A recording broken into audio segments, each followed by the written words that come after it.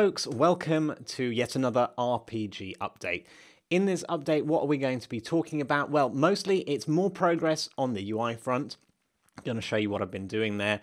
And also, I've upgraded to Unity 2.18.3 Beta 5. So I'm going to show you some of the new cool stuff that's going on in there and hopefully how that's going to make our lives so much easier in the course. Okay, so let's dive in and have a look first at the progress to the UI that we've done since. So first things first, let's go to our UI scene. I introduced how I was doing this additive scene. Now actually 2018.3 maybe does away with the need to add the additive scene, but let's go and have a look anyhow. So I've been putting together this thing here. It's a stats menu, and you can kind of see what's going on here. So the idea is that this menu pops up. It's not just stats, actually. It's the whole kind of configuration of your character. And I'm trying to keep things fairly simple because obviously an RPG tends to have very, very complicated menus. And I think that's a bit of a downside, to be honest. I think it would be much nicer if they're simple. So the idea here, and this isn't final by any means, so I really welcome all of your comments and feedback, critiques, suggestions of how it might be better in the comments. Do leave some comments. But the idea is this. Over on the left, you have you've got stuff on the right, which has got a bunch of tabs. The idea is that you'd have an inventory tab, a stats tab, which is what we're currently on, an inventory tab, and a skills or abilities tab over here. And what we do is we drag from here over to here, or the stuff that we change over here affects this. So the idea would be, let me show you, if I go and expand out and enable different areas. So I've got this tab area, which contains all of this stuff. Let me just show you by moving it around.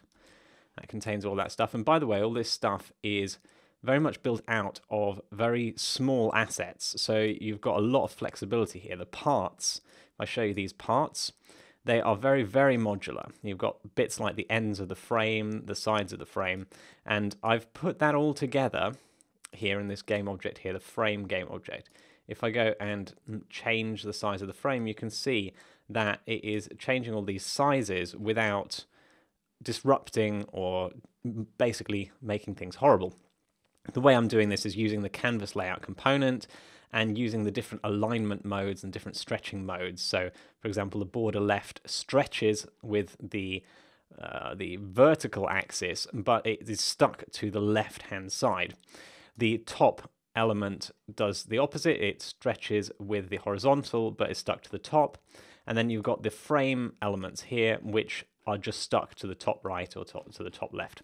And that means that when we change the size of this whole pane, it allows us to scale everything proportionally and basically give us a bit of flexibility. If I decide, oh, actually, I want to make that a little bit smaller, I don't have to go and relay out the whole thing.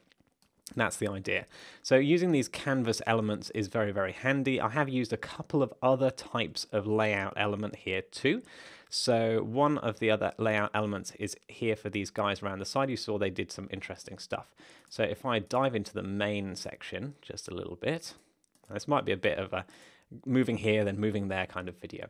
So the idea is that we've got these two game objects, and I think it is like that. Yep, that's one game object, and if I get the other game object, that's like that.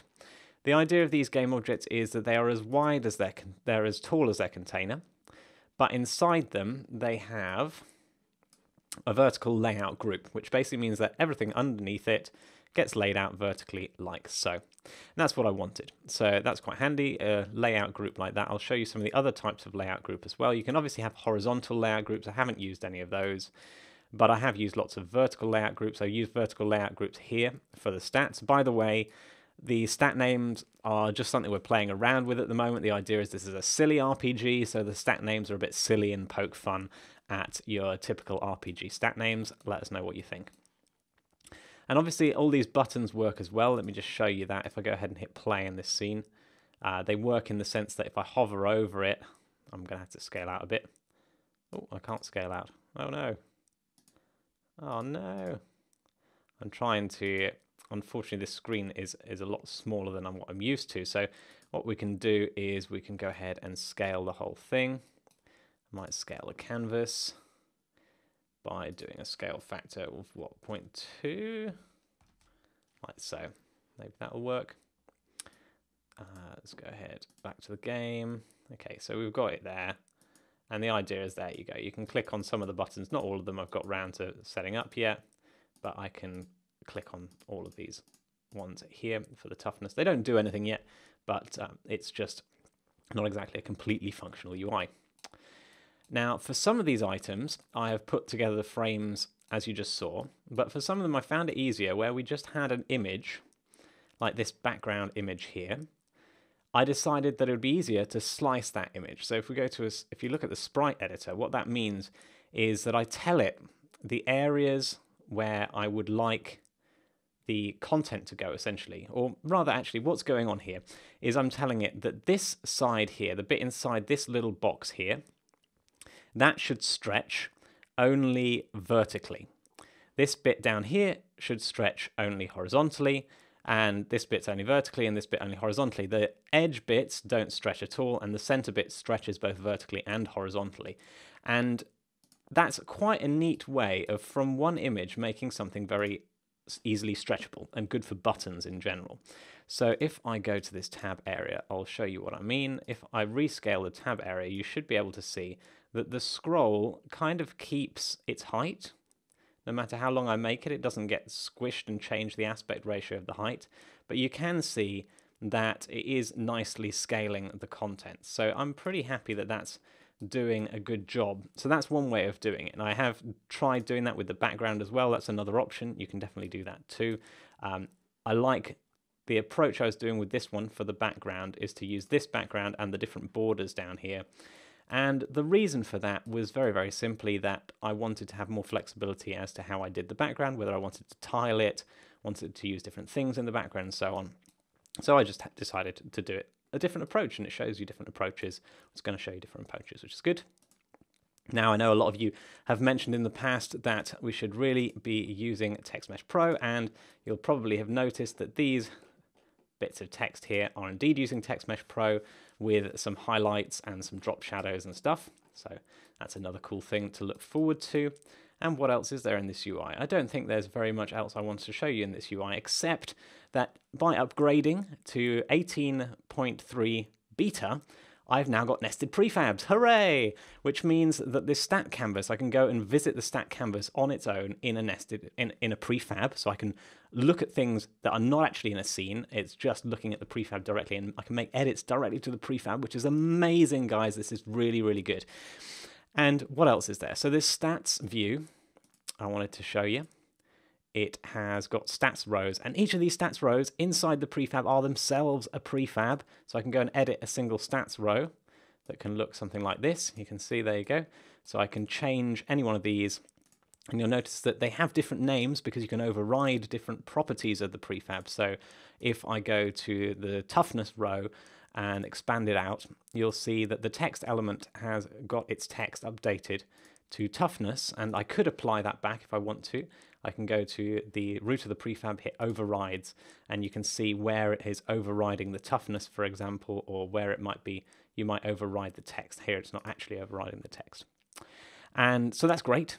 You can do that. And also, furthermore, as if nested prefabs weren't enough, I've nested the prefabs again, and I've got this button prefab, which just allows me to set up some of the properties like how to highlight the color of the button, which means that if I wanted to change the click color to green, all I've got to do is change it there. And if I go ahead and hit play, I should be able to click and get a green button on all of the buttons because they all use that same prefab, which is absolutely phenomenal. Something that we've been missing for a long time in Unity. We've had it in Unreal, but now it's arrived in Unity, and I think they've done a really good job with the system. And so far, I'm not having any problems with the beta, so if you do want to go and have a go with the beta, then so far I'm recommending it. One problem I did have, not really related to the beta, however, was movement, and I'm going to tell you about the movement in just a second, but I just want to circle back around to the UI progress, because one thing I haven't showed you here, I realized, is I haven't showed you that actually we've got an inventory pane as well. So if I disable the stats and show you the inventory, then we've got this kind of grid layout, and we do use a grid layout component. So if I go into the inventory items down here, then you can see that this inventory items has this grid layout group, and I can tell it how much spacing I should give, how much the cell size should be for each of these guys, and that's how it's laying it out in a group, which means that, again, it all resizes nicely. So if I make it smaller, it resizes, the scroll bar resizes as well, so I can make it different for different screen sizes if I wanted to. I'm not planning on doing that, but if I wanted to, I could. And if we go ahead and hit play, let's see if this is going to work. I should be able to scroll, but because I don't have enough items and I made this a bit wider, it no longer scrolls. So let's try and bring it in a little bit. So our player dialog, let's make that a little smaller. Let's make that tab area a bit smaller too, just so it all fits on the screen. For now, it's a bit of a hack. Let's go ahead and play, and there you go. You've got yourself a scroll bar that you can scroll through the inventory, again using assets from here, and you can go ahead and download this from my GitHub repo as well. Should all be good. And yeah, so that's pretty cool. You go ahead and have a go with this. By the way, all of these assets are for non-commercial use only. You cannot use them for free, so please be careful with that.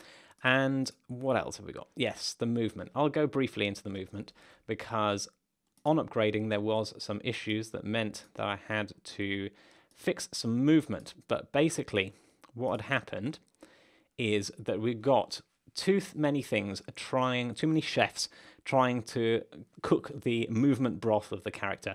So what was happening is we had, if you recall, we have a character.cs file. Let me go over to the character.cs file. And there's a few things that can change the movement of the character. And those things are the animator and the navmesh agent. So in fact, what happens is the animator plays some animations, and then we get a callback into here that says on animator move.